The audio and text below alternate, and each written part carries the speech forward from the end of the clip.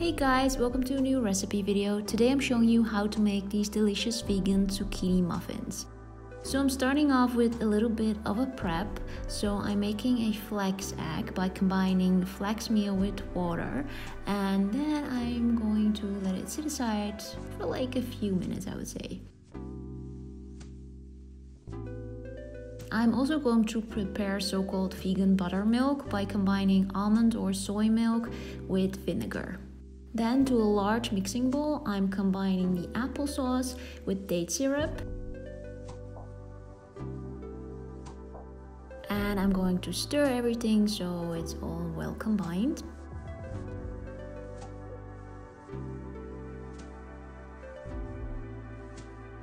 To that, I'm adding the previously prepared flax egg.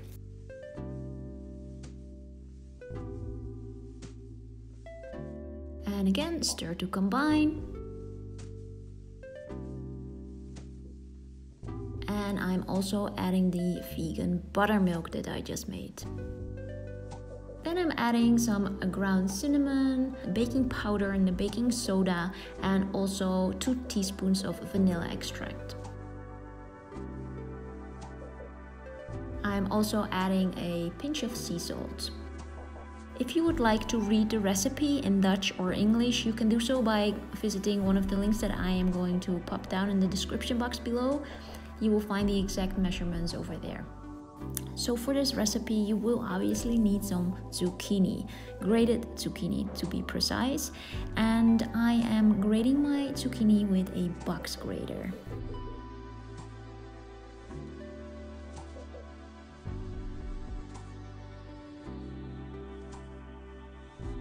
So now we're adding the gluten-free flour mix and the zucchini to the mixing bowl.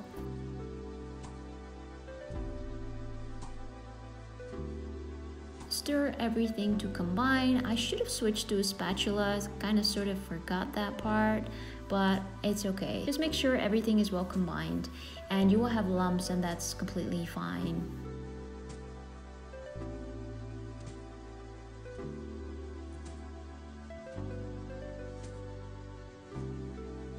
So once it looks somewhat like this, you're going to prepare your muffin tin. As you can tell, I'm not using any oil in this recipe. I'm also not using oil to grease my muffin tin.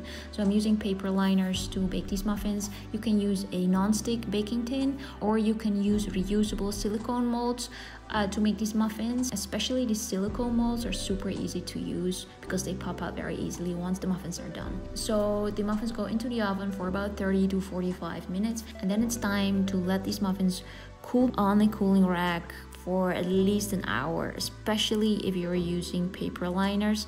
Otherwise, you just won't get these muffins out of the cupcake holder.